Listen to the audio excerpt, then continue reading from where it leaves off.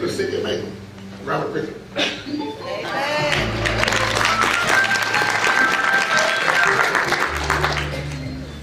I could just say ditto and sit down, but I would prefer to say that it is a privilege and an honor and a pleasure for me to be here today. It is a privilege as mayor of Macon to issue this proclamation today and to read it.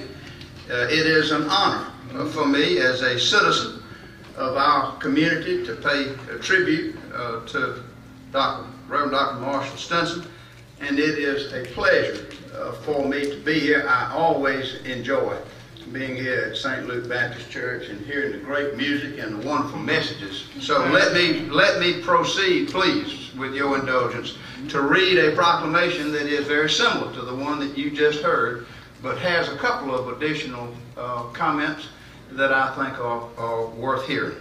Whereas Reverend Dr. Marshall Stenson is a native of LaGrange, Georgia, a graduate of Clark College in Atlanta, Georgia, and holds a divinity degree from Morehouse School of Religion, along with a master's degree from the International Theological Center in Atlanta, and a Doctor of Divinity degree from Carver Bible College in Atlanta. And whereas Reverend Dr. Stenson is married to Dr. Mary B. Stenson, who also has worked diligently at improving our community, and they are both blessed to be the parents of 4 children, 3 of whom survive and are making significant contributions to our community and nation. And whereas Reverend Dr. Stenson and his wife Mary B. Stenson recently celebrated their 50th wedding anniversary, and are especially proud of their children and 9 grandchildren.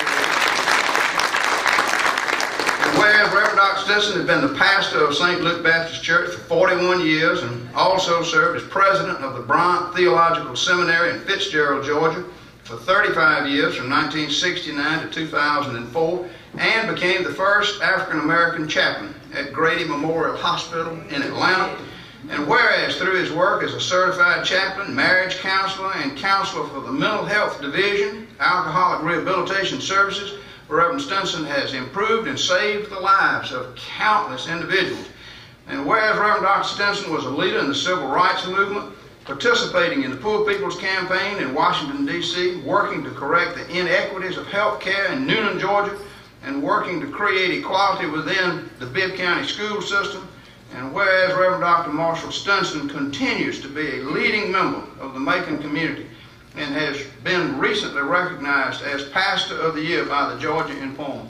Now, therefore, I, Robert A.B. Reichert, do proclaim January the 15th, 2011 as Reverend Dr. Marshall Stenson Day in the city of Macon, and I encourage all citizens to congratulate Reverend Dr. Marshall Stenson for being named Georgia Informer Pastor of the Year, and to recognize all of his many achievements in the Macon community. It is my privilege and pleasure to present this to you, Dr. Stenson.